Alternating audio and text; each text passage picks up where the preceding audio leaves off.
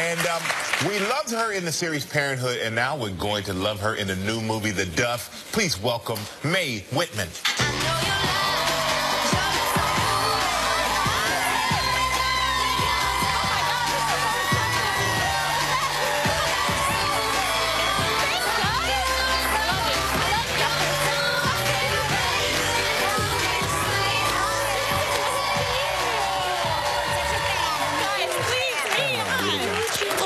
I heard you gave the best hugs, and it's true. It's true. Hi, guys. You are even more adorable in person. Thank you so much. It's so exciting. We love your work. You are amazing in Parenthood. Thank you. 6 seasons. Thank you. Thank you.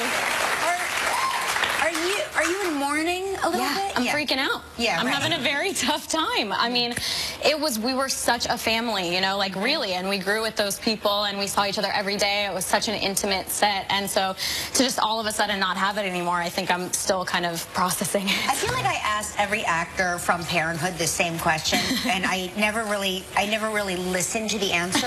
But it seems like you guys were having actual conversations, that Yes. it wasn't scripted. Yeah. Was it scripted? Or a lot of it was improvised. Yeah. We were really free to do a lot of improv. Like, we would do unscripted, and then we'd be like, is there anything you want to add? Do you kind of want to mix it up? Or we'd say, like, what's the goal here? Where do we need to get to? And then we just kind of have fun with it, you know, because we were all so close, and I think that we could find stuff within each other that kind of was like our own personal truths. And so it was like, I think that kind of made the difference, because with big families, I mean, everybody's talking over each other and yelling at each other and slipping in little comments and jokes and stuff, so it felt real. We'd say at home, we kept saying it's like watching a documentary of a family. But you know everybody's an actor, but it seems so real. It felt very real to us. I mean, we all loved each other so much that I think that kind of came out. Yeah, you're all great actors, too. Thank you. And when you're on the show for 6 years, applause for that. Guys, come on, let me have it. Thank you. When you're on the show for 6 years and it's coming to an end, is there anything from the set that you want to take to Of course. I wanted to take a lot of stuff, but they were like pretty tight about it. I wanted to take Amber's guitar that her dad gave her, because that was so meaningful to me, and I play and everything, but NBC actually wanted to put it in their like museum. They have like a little museum, so I was like, I guess that's kind of a cool honor. But actually what I took with me is my best friend Miles, who plays Drew on the show, is my roommate. So he was my big souvenir. I took him home, and I keep him at home. I don't let him leave. Human being. I keep him chained up. It's a healthy thing we have going. There was this interesting article that you're like the best crier in Hollywood. Do you know about that? That's a good honor, I heard, yeah. My best friend Jane sent me like a whole thing, and she was like, I'm so proud of you. You cry all the time. I was like, thank you. I think, it was really nice. But when you cry, like in real life, say, do people immediately think like that you're acting? Faking it. Yeah, you're faking it. I think they probably do. I don't even know. I don't ask. I'm just like, this is me. Deal with it. I don't know what to tell you. I'm crying. I'm not crying. But you know, it's funny because it wasn't like scripted, like, oh, cry here. It was like we would get in there, and you know, you love these people so much, and if they're giving you emotions, if you're being present there, you're just sort of like, if Craig T. Nelson looks at you and he's got tears in his eyes, I don't really know how you're going to keep it together. It's funny, you'll reach a certain point in your life, in age, where it's not crying that's the trick. You'll see. You're not there yet. Like you're going to, 20 years from now, you're going to look at me and say, you know what? It's the not crying that's hard. I'm almost there. I'm almost there. And you started acting at a very young age, and you pretty much played the daughter in a lot of movies to Hollywood A-listers. Yeah. And we have some pictures of you in some of the movies. Here we go, guys. We're curious if you can name your character in these movies. Tricky. I was very young. I don't know. Forgive me. And then maybe Gelman will let you win a coffee mug. Ooh, a mug. I need the mug. This is 1996. This is Independence Day. Oh my God, Bill so Pullman cute. was your dad, and you played the president's daughter, whose name was... Wasn't it Patricia? Yes! Patricia, huh? Give me the mug. Give me the mug. I don't get the mug yet. Not yet. Okay. You have to get the mug. That's all I'm going to have. I'm not going to get it. This is the movie Hope Floats, and you played Sandra Bullock's daughter. Guys. In 1998, what was her name? It's an easy one. Bernice. Bernice, there you go. Thank you. That was an easy one. Thank you. Yes. Look at you. One of my all-time favorite movies. I went on a date to see this with my husband. Okay? When a Man Loves a Woman, you were the daughter of Meg Ryan and Andy Garcia, and you played... Casey. Yes! Yeah! You're so good at this. And this is a movie, I remember seeing this movie. I was here in New York City, 1996, One Fine Day. You played George Clooney's daughter. Ooh. Yes. All the women are like, wow, George. I was a lucky girl. What was her name? You remember? I believe it was Maggie. Yes, it was. You got it.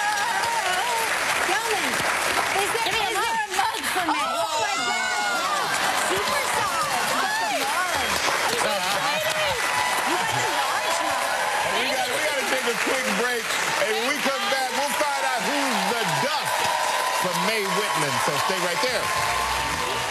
Back with Mae Whitman, the adorable Mae Whitman, and we want to talk about your movie, The Duff. Cool. Now, what is a Duff? Okay, guys, it stands for Designated Ugly Fat Friend, which is brutal. I know, it's horrible, but I don't know if any of you guys have ever been to high school. It's brutal. Yeah. It's not easy or fun. And so you played the beautiful, evil friend? No, I'm the Duff, guys. I'm the Duff.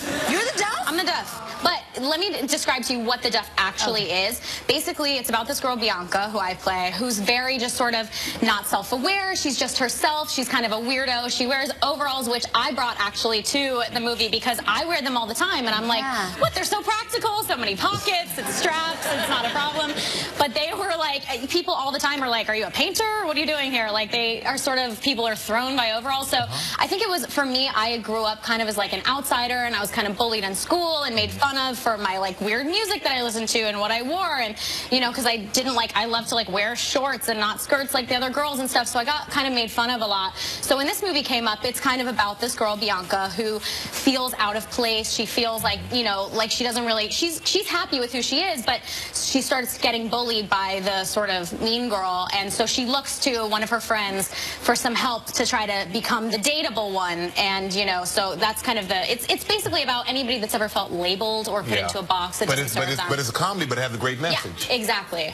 It's light and it's fun, but there's definitely like a positive be yourself message coming through. Well, this is great. I can't wait to take my daughter to see this. Yeah, I think it's going to be really great for girls to go see and feel good about themselves. And it's based off a book that was written by a 17-year-old. Yeah, which how cool is that? She's amazing. She was so smart, and it was great to have an actual teenager's voice coming through. You know, it didn't feel like an adult who was really out of touch wrote it. It felt like girls, you know, would really go through this stuff. But did you have a hard time interpreting the language? Because sometimes I find I don't know what my daughter's saying. Yes. And I know that she's speaking English because they are words that I understand. But the combination of them sounds like another language from another planet. I completely understand. Yeah. I had Miles who helped me with stuff. He's a very cool teen. So when I was confused, I was like, what do the kids mean when they say this? And you know, he would kind of fill me in. Well, let's take a look at a clip. Now in the clip, Bianca, she needs the help of Wesley, played by Rob Amell, her childhood friend. The coolest guy turned childhood foe. So here's Mae Whitman in The Duff. I have a crush on this boy. His name's Toby Tucker. Maybe you've heard of him. Well, I can't seem to talk to him without making a total ass of myself, okay? And you never seem to have this problem. Don't you hate me? I'm glad you asked. Yes, I do. But only because you're an idiot. Can we just cool off for a second? Here's my offer. I will make sure you pass science if you help me with this. I mean, you got the easy part. You can pass science in your sleep. I have to reverse Duff you. Are you wearing pajamas? So you'll do it? Yeah. Yes. On one condition. You gotta ask me in monster voice. Wesley, monster voice? Yeah. From when we were little? Mm-hmm. No, I don't remember it. You sure? Yes, I couldn't even. Whoa, whoa, whoa! That's awesome. We cannot wait to see it. Cannot wait to see this. Absolutely delightful. Thank you so much. Will you come visit us more often? Oh my God, you guys. Please? Yes, I will move in. I'll move in. February 20th, make sure you check out Mae Whitman in The Duff. All the time. I was like, thank you. I think, it was really nice. But when you cry, like in real life, say, do people immediately think like that you're acting? Faking it? Yeah, you're faking it. I think they probably do. I don't even know. I don't ask. I'm just like, this is me. Deal with it. I don't know what to tell you. I'm crying. I'm not crying. But you know, it was funny because it wasn't like scripted, like, oh, cry here. It was like we would get in there, and you know, you love these people so much, and if they're giving you emotions, if you're being present there, you're just sort of like, if Craig T. Nelson looks at you and he's got tears in his eyes, I don't really know how you're going to keep it together. Yeah. It's funny, you'll reach a certain point in your life, in age, where it's not crying that's the trick. You'll see. You're not there yet. But you're going to years from now, you're going to look at me and say, you know what? It's the not crying that's hard. I'm almost there. And you started acting at a very young age, and you pretty much played the daughter in a lot of movies to Hollywood A-listers. Yeah. And we have some pictures of you in some of the movies. Here we go, and guys. We're curious if you can name your character in these movies. Tricky. I was very young. I don't know. Forgive me. And then maybe Gelman will let you win a coffee mug. Ooh, a mug. I need the mug. This is 1996. This is Independence Day. Oh my God, Bill so Pullman cute. was your dad, and you played the president's daughter, whose name was... Wasn't it Patricia? Yes! Patricia. Huh? Give me the mug. Give me the mug. I don't get the mug yet. Not yet.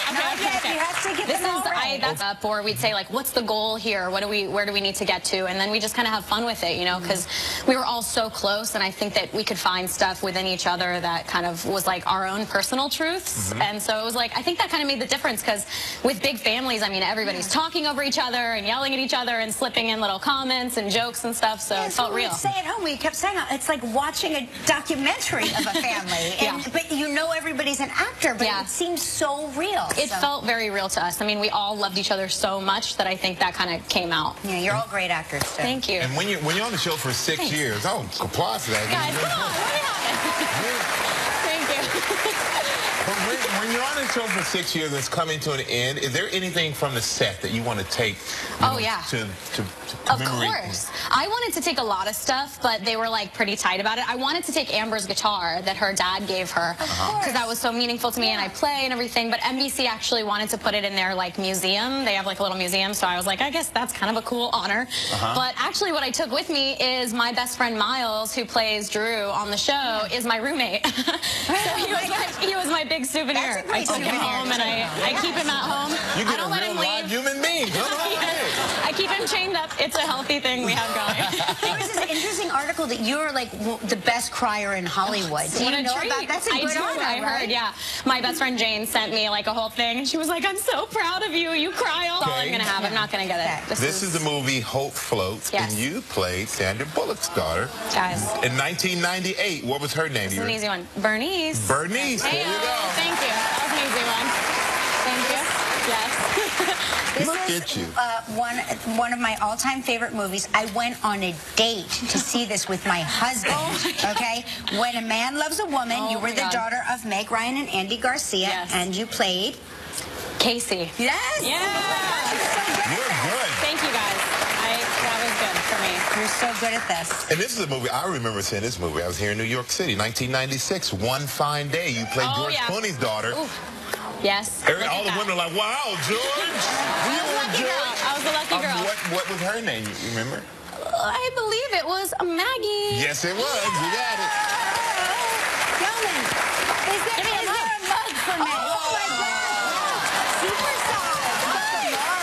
You got the large mug. We got to take a quick break. And when we come back, we'll find out who's the Duff from Mae Whitman. So stay right there. Back with Mae Whitman, the adorable Mae Whitman, and we want to talk about your movie, The Duff. Cool. Now, what is a Duff? Okay, guys, it stands for Designated Ugly Fat Friend, which is brutal. I know, it's horrible, but I don't know if any of you guys have ever been to high school. It's brutal. It's not easy or fun. And so you played the beautiful, evil friend? No, I'm the Duff, guys. I'm the Duff. You're the Duff? I'm the Duff. But let me describe to you what the Duff actually is. Basically, it's about this girl, Bianca, who I play, who's very just sort of not self-aware. She's just herself. She's kind of a weirdo. She wears overalls, which I brought actually to the movie because I wear them all the time. And I'm like, what? They're so practical. So many pockets. It's straps. It's not a problem. But they were like, people all the time are like, are you a painter? What are you doing here? Like, they are sort of, people are thrown by overalls. So I think it was, for me, I grew up kind of as like an outsider, and I was kind of bullied in school and made fun of for my like weird music that I listened to and what I wore, and you know, because I didn't like, I love to like wear shorts and not skirts like the other girls and stuff, so I got kind of made fun of a lot. So when this movie came up, it's kind of about this girl, Bianca, who feels out of place. She feels like, you know, like she doesn't really, she's happy with who she is, but she starts getting bullied by the sort of mean girl, and so she looks to one of her friends for some help to try to become the dateable one. And you know, so that's kind of the, it's basically about anybody that's ever felt labeled or put into a box. But it's a comedy, but it has a great message. Yeah, exactly. It's light and it's fun, but there's definitely like a positive be yourself message coming through. Well, this is great. I can't wait to take my daughter to see this. Yeah, I think it's going to be really great for girls to go see and feel good about themselves. And it's based off a book that was written by a 17-year-old. Yeah, which how cool is that? She's amazing. She was so... And we loved her in the series Parenthood, and now we're going to love her in the new movie, The Duff. Please welcome Mae Whitman.